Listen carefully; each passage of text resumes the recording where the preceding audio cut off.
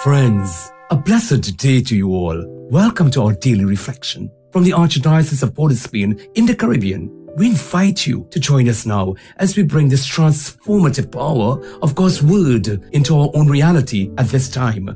Come, Spirit of Truth. Come, Holy Spirit. A reading from the Holy Gospel according to John 12, 44-50. Jesus declared publicly, "Whoever believes in me believes not in me, but in the one who sent me. And whoever sees me sees the one who sent me. I, the light, have come into the world, so that whoever believes in me need not stay in the dark anymore.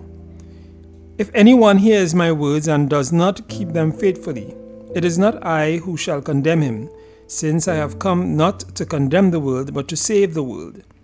He who rejects me and refuses my words has his judge already. The word itself that I have spoken will be his judge on the last day. For what I have spoken does not come from myself. No, what I was to say, what I had to speak, was commanded by the Father who sent me. And I know that his commands mean eternal life. And therefore what the Father has told me is what I speak." Jesus cries out to us, "I have come into the world as light, to prevent anyone who believes in me from staying in the dark anymore." The light of the world, the sacrificial lamb, has come to free us from the wages of our sin and darkness. But this freedom depends on our belief and requires our obedience. How many times have we become so caught up with material values that we begin to veer off the pathway already illuminated for us?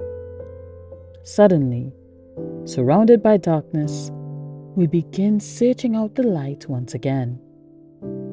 As followers of Christ, we must remember that rejection of his word means that we reject him and the one who sent him, therefore rejecting the promise of eternal life with him.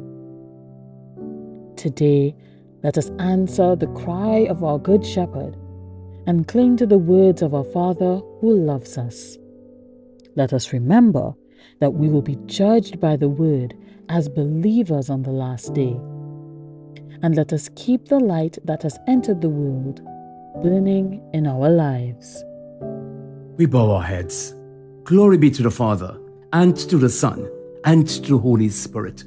As it was in the beginning, it's now and ever shall be, a world without end. The Lord be with you. And with your spirit. May Almighty God bless you. In the name of the Father, and of the Son, and of the Holy Spirit. May he come down upon you, remain with you, preserve you from that evil one, and grant you everlasting life. And the people of God say, Amen. Do have a blessed and pleasant day.